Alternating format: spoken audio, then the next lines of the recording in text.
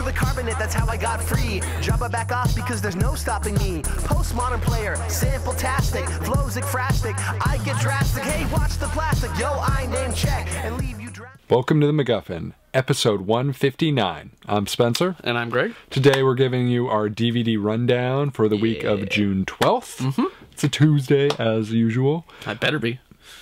They twist it up every now and then, but we're keeping it regular this time. Good, good. So this week there's a wide variety of stuff coming out. Some new, some old, some in between. A nice variety again. Yes. Much like last week. Much like last week.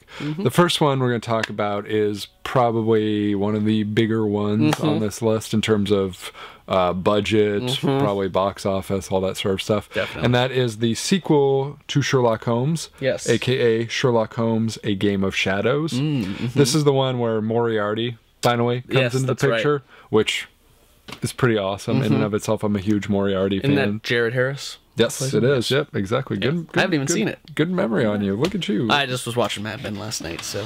And you're like, Sherlock Holmes. Yes. Entertainingly, I didn't know he was Richard Harris's son. Really? Yeah. I didn't know that either. There you go. I know. It kind of Knowledge gives me being like dropped, 800 times more respect for him. Not like he needed it anyway. Yeah, I guess that does add some pretty respect. good. He's a pretty good actor already, but I was like, wow, damn. That's some class. Yeah. So this edition, there's a Blu-ray DVD combo plus Ultraviolet, which we are big fans of around here. The special features are kind of interesting. You know, you got one that's inside the mind of Sherlock Holmes with Robert Downey Jr. sort of taking you through the film.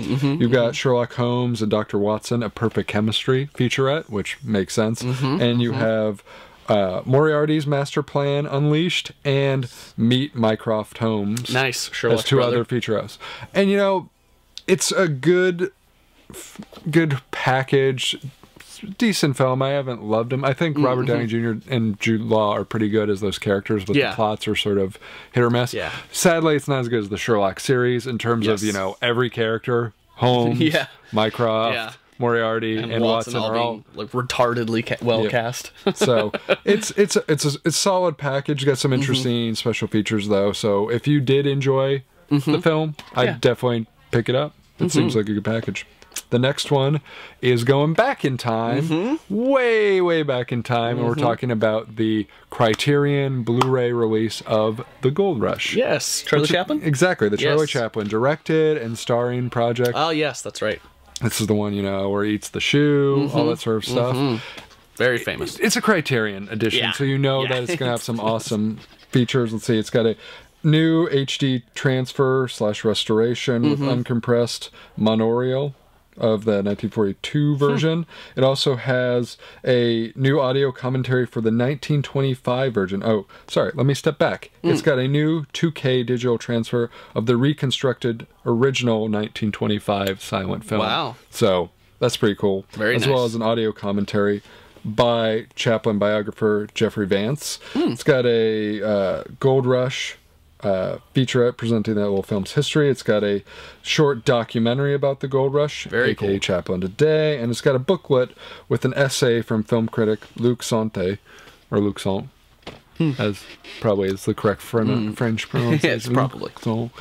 But, you know, it's Chaplin, it's Criterion, it's classic, you know, it's hard to go wrong with this edition, so I'm curious to check it out and see how the restored version looks. I think that'd be pretty cool, especially, you know, how older films do age over time. I would love to have a Netflix version for just Criterion, so I could just watch Criterion, because I almost feel like anything they release, I should see. I hear they do a lot on Hulu.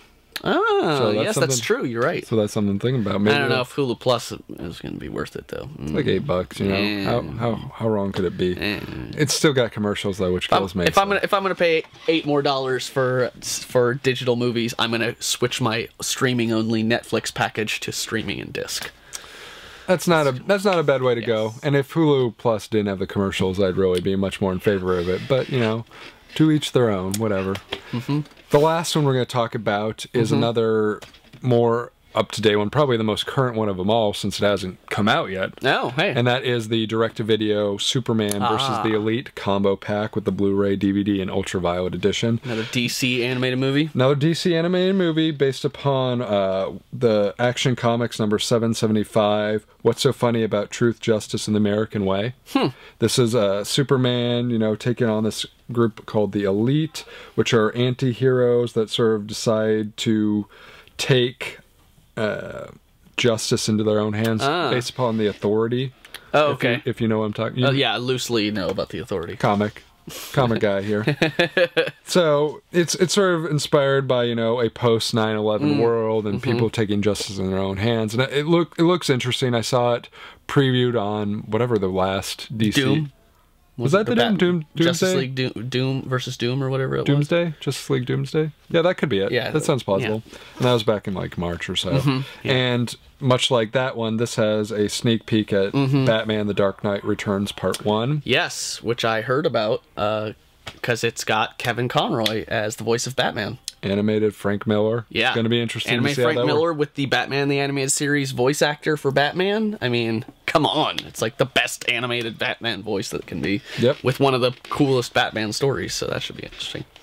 And it's got also a featurette about the Unleat, a short little documentary focused on them. It's also got a featurette about Superman and the moral debate about, you know, using his power to fight other people and stuff like that. I kind of wish Marvel would get into the animated movie feature, just because, as interesting as it is, if you're into comics, a lot of these are a lot less investment than the big Hollywood superhero blockbusters, but you can get a lot of that backstory. That's the thing that's amazing, that is just DC so dominates the digital comic realm and Marvel so dominates the live action realm that it's just kind of amazing. Maybe that's why. Maybe they just were both like, you know what? We're gonna have to put so much money in to compete. We might as well keep kicking butt at the thing we kick butt at. That's true. I mean, it just seems like they've got Marvel or DC as Batman lurking out there, and that's one like absolute juggernaut of a live action series, at least right now.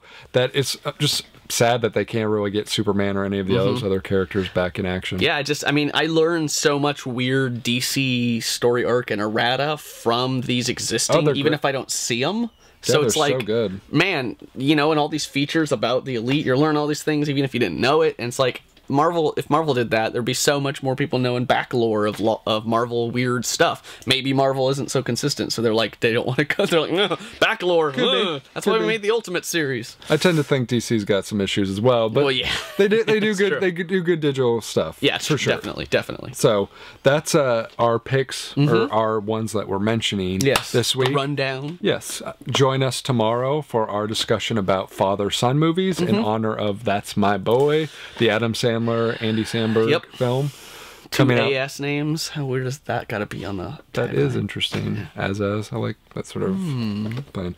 But anyway, let us know your feedback about this and the DVD picks or what you'd pick at MacGuffinPodcast.com, Twitter.com/MacGuffinCast, Facebook.com/MacGuffinPodcast, phone number 323-761-9842. We're on iTunes, we're on Blip, we're on Miro, we're on Roku.